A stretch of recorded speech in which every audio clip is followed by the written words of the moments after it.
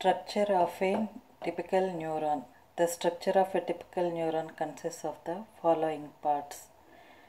The mainly parts that exist in the neuron are the cell body, and this is the axon part.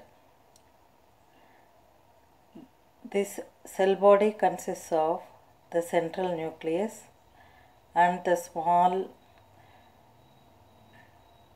extensions that come from the cell body are dendrites, and this cell body leads to the axon, and these are the extension of this neuron. The external part is called the myelin sheath, and the central cells are called SCHWANN cells, and the intermittent part between each of these cells is called node of RANVIER, and the terminal part of this axon is axon terminal, which helps in the